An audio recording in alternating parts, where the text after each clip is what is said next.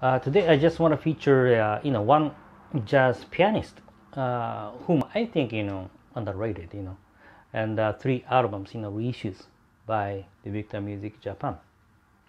Hi, this is Takashino from Jazz Blues Japan. Yes, as I said, I just want to feature this time a great jazz pianist who is Barry Harris.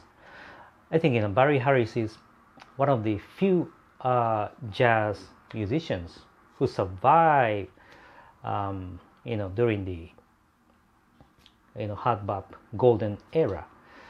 I think he's one of the younger generations at that time during the hard bop era, but I think somehow he's underrated. But here in Japan, Barry Harris back in the early I think 70s and the 60s as well was discovered and featured many times. That's why Victor Music Japan reissued some of the great titles on the Riverside. But I think that's amazing, so I happened to obtain three of the 6 albums that Barry Harris on the Riverside released during the 60s. All of them are great albums, but somehow not many jazz collectors featured these albums. That's why I just wanted to share with you. First, yeah, I have 3 albums. As I said, this is the one of the best albums I think by the Barry Harris trio, Chasing the Bird. Yes, on Riverside.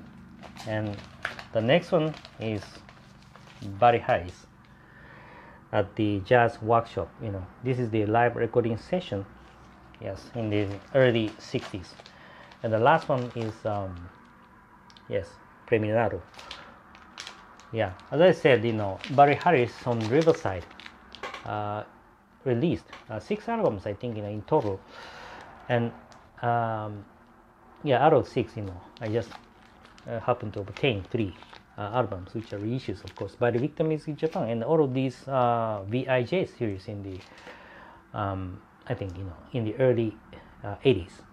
Yeah, and VIJ series is known for the great pressing quality and also the sound quality, right? All of these albums are great in terms of the pressing quality and the sound quality. Yeah, Victor Music Japan did a great job. But as I said in the beginning, Barry Harris, I think, is a kind of underrated, a pianist. I don't know why, but he's a great pianist, succeeding the great hard bop era during the 50s, and in his early, stage of the career, I think he also played with Miles Davis in the early 50s, right?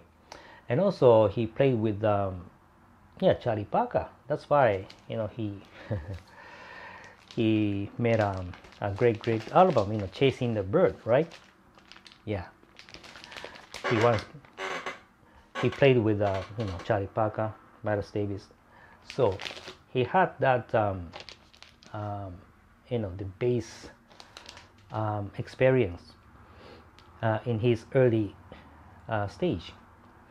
And in the 60s, yeah, he made these great albums. And there is a story about Barry Harris.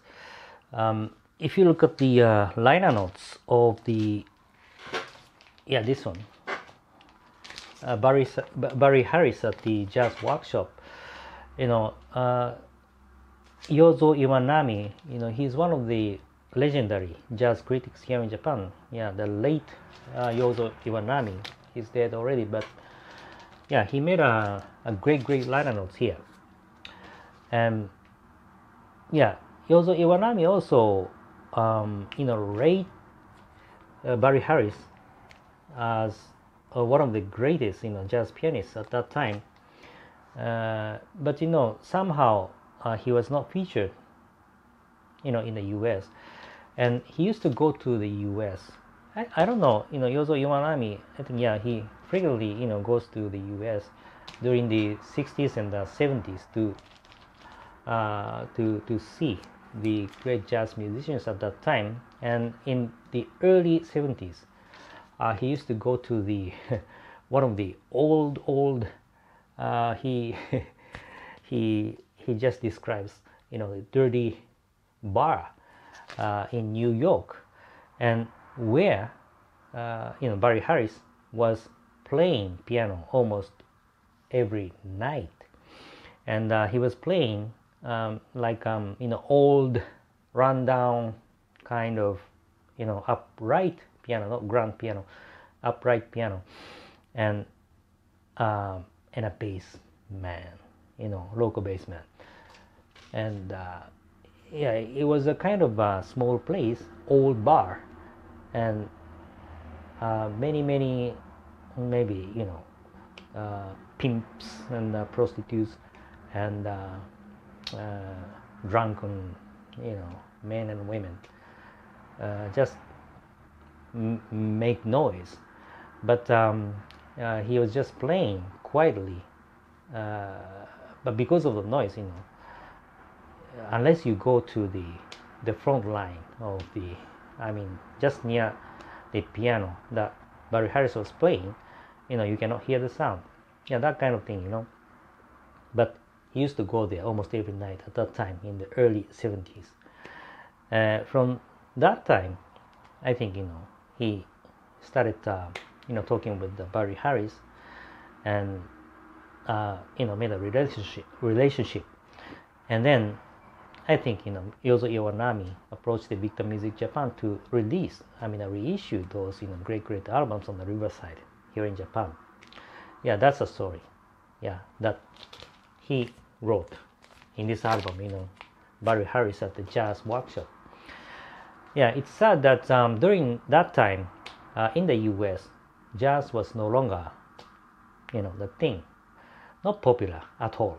But here in Japan, jazz was very popular, in the 60s, 70s, up to the 80s. Anyway, we need to appreciate that fact that we have these great reissues available even right now. So that's it. If you don't rate this Barry Harris as one of the great jazz pianists, maybe it's better for you to look into these reissue series by the Victor Music Japan, Barry Harris. Yeah, they are there, but since, as I said, Barry Harris is not popular, underrated, kind of difficult for you to find these titles on the market, even here in Japan. But whenever you find it, or 2 or 3, maybe it's better for you to get them. A great jazz albums, and the reissues by the Victor Music Japan are just superb. Yes, that's it for today. I hope you like it. And lastly, I always keep praying, wishing you guys, family members, co-workers, everybody to be safe in this unusual and unstable situation. Please continue staying safe, and I always appreciate you guys for supporting us, doing business with us, and always remember that we are connected with the music we love, jazz. Thanks for watching today, and I'll see you next time. Bye bye.